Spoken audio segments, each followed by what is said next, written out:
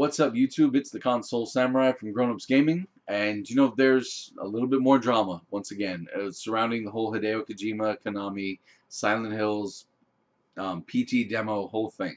And it's actually kind of interesting because when Silent Hills was canceled, PT demo was obviously pulled off the store shortly after, and some people saw this as an advantage, or they saw this as an opportunity, and they sold their PS4s.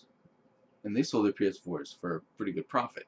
They sold them on eBay, and I saw prices on eBay as low as $1,200. I saw them as high as almost $2,000 for a PS4. That the only real special thing about that PS4 in particular is it has PT demo on it. So people are paying $800 to $1,500, maybe even more. This is only going off what I personally saw the prices as, because I had to look when I, when I heard about this. Um, People are paying hundreds of dollars for this demo, and it was actually announced. And well, it wasn't even announced actually. Somebody went online to the PS Store and they found that, oh, PT demo is not only now delisted, it's now been removed from the server. And what this means is that even if you own the rights to the demo, you purchased it, even if it was free, you still went through the process of, downloading it, and it's yours, and you own the rights to play it, and so on and so forth. Even if you have that, you can no longer play it unless you've already downloaded it. You can't go back and re-download it anymore. Usually, we do see that you can re-download it when a game is pulled off the servers, or when it's pulled off the Microsoft Store, the PlayStation Store. It's still available to re-download.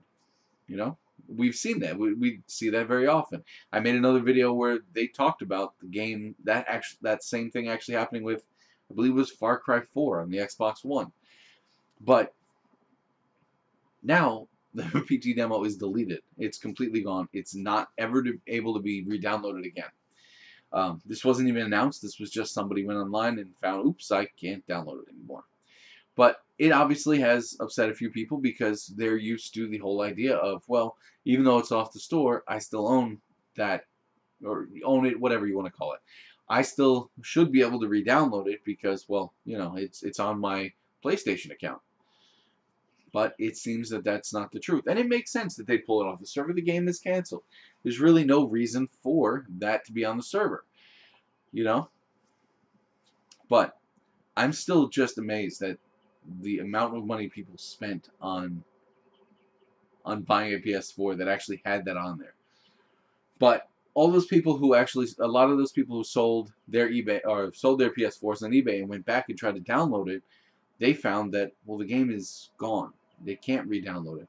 So a lot of them are actually kind of upset because, they sold their PS4. They made a killing. They made a killing, let's be honest. Because even at the low end of what I said, $1,200, it means you have repurchased your own PS4 and you have enough money to go buy two more for whatever reason you might have. Or maybe you don't have the Xbox One and the Wii U. There you go. You can buy both of them now. And you know what? It's no money out of your pocket, really. So I do understand why people would sell that like that, and I kind of understand why they're upset now that they sold off their PS4 that had the copy of the game that they wanted to play, and they thought they were going to be able to. They thought they would be able to game the system, but either way, tell me what you think in the comments down below. Do you think that a demo is worth anything near that price, or tell me what you think in the comments down below. Once again, I am the Console Samurai, and I'll see you around.